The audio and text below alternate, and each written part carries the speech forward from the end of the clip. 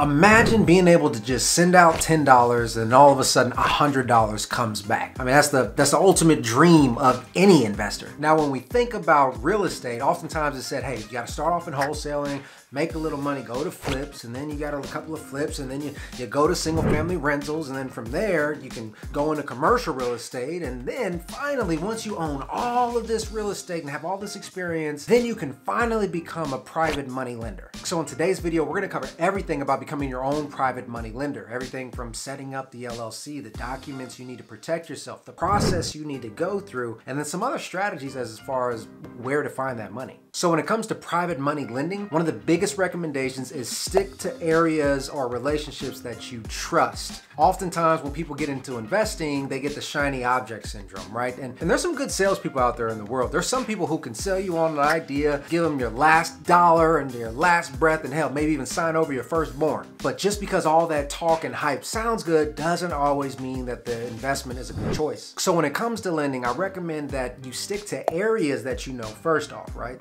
This can be areas that you grew up, that you visited frequently, that you have friends and family in, or the areas that you live in personally. Next, you only want to focus on the assets that you're actually comfortable with. So if your experience is in the single family space, then you definitely should not be lending money in the industrial space. I mean, worst case scenario as a private money lender, let's say that they foreclose and you get that property. Now you have no idea what to do with it as an investor. And the last one is working with people that you actually trust. Now later on in the video, we're going to go over all the documents you need and how to actually vet these borrowers. So making sure that you can learn to trust them. But in all honesty, we know oftentimes we get a feeling when we're sitting down in front of somebody. After a few conversations, if you're a little iffy at all, just stick to your gut and just say no. The idea of money is not worth the headache of working with somebody that you don't trust. I'm speaking from experience. One of the things that's most commonly misunderstood in the entrepreneurial journey is that now that we're selling products or services or access to money, we are now liable for some difference of opinions potentially in any relationship that we engage in. What I mean is if they don't like you, they can sue you.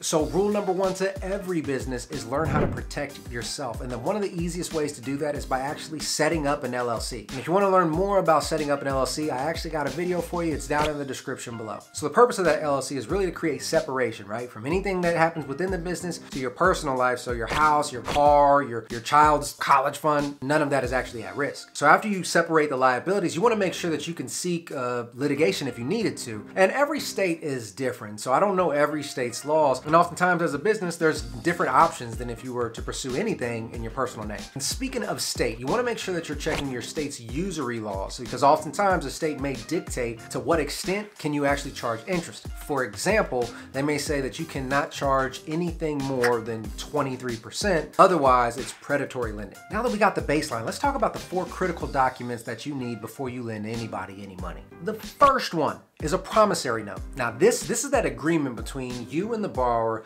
laying out all the terms of the money. How much money is it? What's the interest rate? Are you collecting monthly payments? Is it interest only? Is it amortized? When is it actually due? And the list goes on and on and on. So anything that you want, any restrictions or any stipulations that you want to the loan, that's where you're going to put it. You're going to put it in that promissory note. Now that second item, that's going to be a mortgage or a deed of trust. And so what this says is now this house essentially secures my loan. So if you don't pay me, I can foreclose and I can get this property. Now this is an important section to note because we're going to talk about how to analyze the property and the borrower. But if you got an asset, right, and you know that it's worth $200,000, but your private money loan is only $100,000, well now you know a $200,000 asset secures your loan now. So this can be a place of, safety, of comfort, this, that, and the third, but a mortgage or a deed of trust is going to be absolutely necessary. The third item that you're going to want is you're going to want to make sure that you or your company is listed on the insurance as a lost payee. This will allow you to get paid even if a hurricane, a tornado, or anything else happens to the property.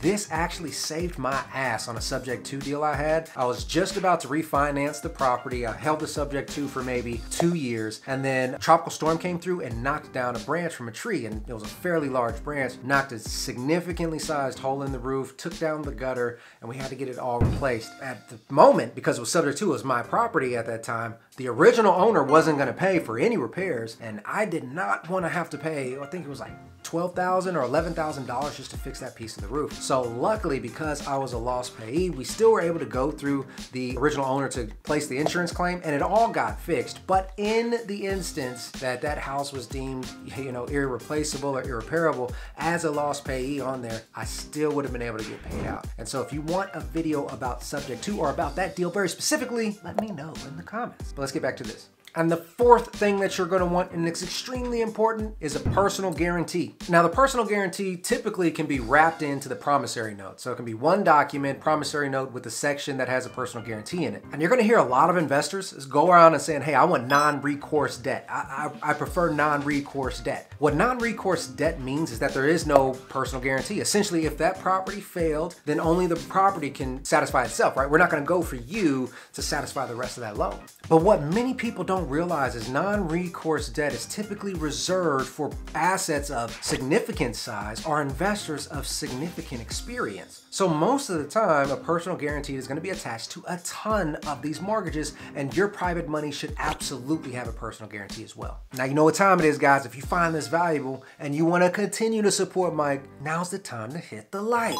Let's go into the next section. Now, most people interested in lending private money have issues in one specific area, and that's vetting the borrower. So let's list a few different things that you can do to make sure that your money is going to somebody who you can trust. The first thing I like to ask for is like a credibility packet, essentially a track record of all your experience. Sometimes this might come in a beautiful packet, if they're really got everything in order. It might look like a pamphlet of sorts or a brochure, headshots with executive summaries and different photos of before and afters. Other times it could be an Excel spreadsheet, which is, hey, here's the deal, here's the date, here's how much money I made. Either way it goes, you want to actually be able to look at those properties and you want to see some of those numbers. What'd you buy it for? How much did you put into it? How much did you get out of it? What was your margin of safety?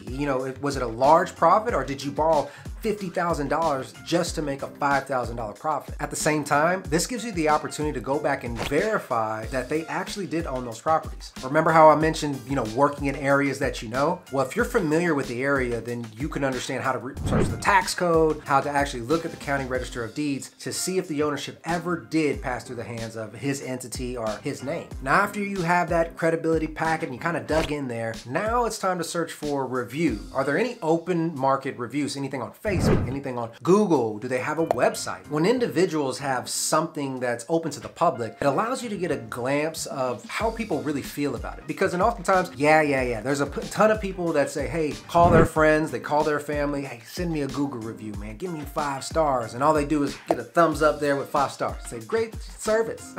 That's not the case. That's not what we're looking for, right? We want authentic reviews from the homeowners, from other private money lenders to see what's the culture like. How much value do they actually offer? After you look at them and their business model holistically, now it's time to go into analyzing the property itself. This again plays into knowing your area and the assets very well, because if they come to you with a commercial property and you can't evaluate it yourself to make sure that the numbers make sense, well, then you're putting yourself in a very bad situation. So based on your understanding of the market and your understanding of the asset class, now you can double check their numbers and verify the accuracy of them. While you're analyzing this property as well, you want to go back and look at the value of the overall property versus how much you are lending. So if you've seen some of my other videos, we talk about a lender only doing 70% loan to value or 80% loan to value. And the reason why is because they need to protect themselves. They have to have that 20 or 30% equity position. So if they have to rapidly sell off the property, they can at least get their money back. And so the same thing applies to you, because you are now the bank. You don't want to lend 100% of a project without being able to secure or hedge the risk of losing all of your money. Which brings us into the next thing that you want to verify is their proof of funds. When we're looking at their proof of funds, you want to make sure that they actually have enough to cover whatever the rest of the project is, excluding the amount of money that you're actually going to lend them. So let's say that the overall project was $150,000. You were going to lend them $100,000, and the overall after repair value is going to be $200,000. Now in this situation, you can see that your $100,000 would be secured potentially by an asset once the renovations are done, twice the amount that you've lended. So that may seem like it's a safe portion of investing or a way to hedge your risks. Now let's say that that same borrower showed you proof of funds of only $20,000. Well, if the whole project costs $150,000 and you're putting in $100,000, he only has $20,000. If he does actually close on this property, that means he had to borrow another $30,000. Now there's an age-old argument about this. Does more leverage increase your risk or decrease your risk? Now I hear many borrowers, many investors that are doing the buying, they say that it decreases their risk. Why? Because if everything falls apart, well then they only lost $20,000 in this scenario. Now my argument, along with many other real estate professionals and financiers, would say that you as a borrower taking on more leverage increases your risk. But this is even more true as a lender. More of the money that you put in, knowing that your borrower is increasing leverage, puts your money at risk. Reason one. Now there's multiple lenders in the pie, so how do you determine how much you get? Now typically this is through lien positions, but nonetheless, that's now a new conversation you have to have. Number two, let's say he is one of those borrowers that just doesn't care about losing $20,000. Well, now you potentially can lose $100,000 and even may be stuck with the property, and that's not what you want to do anymore. So look at the proof of funds, and then the final thing that you want to always ensure that you do is have an attorney review all of the documents that you have before they sign off on it. And when you close, make sure that the attorney is actually recording your promissory note and your deed of trust with the County Register of Deeds. So from the beginning to now, you're all set. You can now operate as a private money lender. You can be your own bank. But now the question is, where do I find the money? Even if you had $50,000 in the bank right now, if that's kind of like your rainy day fund, most investors don't want to lend that money out. They want to keep it secure just in case. So I'm briefly going to touch on 5 different areas where you can pull out money to start lending now. The first one is going to be any type of self-directed retirement account. So instead of going to an employer retirement account where you're kind of limited on what you can invest in, self-directed is owned and operated by another brokerage that allows you to put your money wherever you want, to include in real estate or private money lending. The beautiful part about this is as you're starting to gain interest off of those loans, those are all accumulating in your retirement account. So essentially you're making your retirement account grow. Now here's a little tip as to how it starts to get real sexy. Imagine if you had a Roth IRA, meaning its income was taxed before the money ever went in there. So now it's growing tax-free. And you got all of these payments just continuing to compound over time, tax-free. The second way you can do it is through your brokerage accounts. And these are just going to be open accounts where you're investing in stocks, bonds, mutual funds, ETFs, so forth and so on. So yes, you can take out the money and then invest it. But when you do that, you get capital gains tax, you get all kinds of sales fees and so forth and so on. But what the wealthy people do is they just take a loan against their brokerage account. Now this type of loan is often called a marginal loan, which says, hey, look, we're going to give you X amount for a loan based on your equity holdings. But at that point, you now have a loan against something that is potentially volatile, right? We've all seen that the stock market just drop away at some point in time. So if we were to take a loan against that and the market drops, well, now they're gonna have a margin call. We gotta pay all that money back. So it may not be the best option, but it is a option. Now, number 3 is gonna be any equity inside of your home. Yes, if you had enough equity, you could refinance the home and take out a lump of cash tax-free and then use that to invest. But when you do that, you kind of restart your whole loan cycle again. So now you may have paid off for 10 years, but it's gonna start over at 30 years. You gotta reset the interest rate and blah, blah, blah, blah, blah. Now, although that's a good option, you can also consider a home equity line of credit, which is essentially like a credit card. And they're gonna say, hey,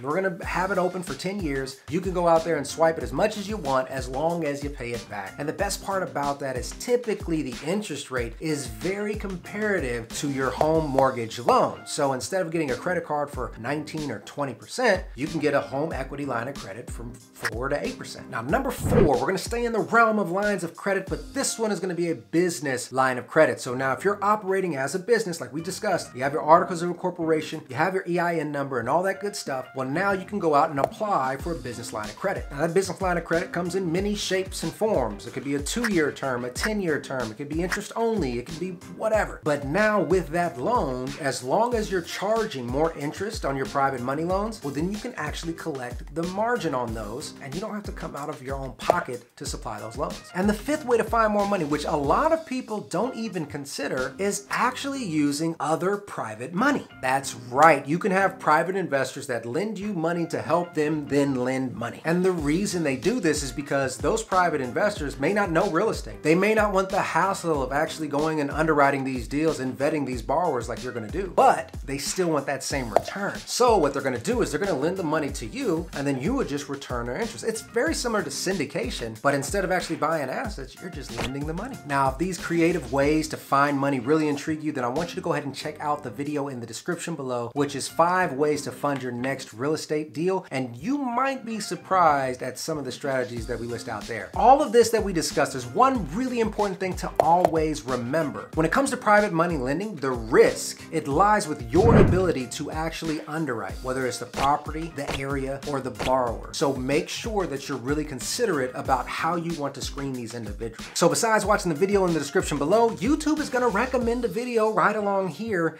and you probably should hit it next.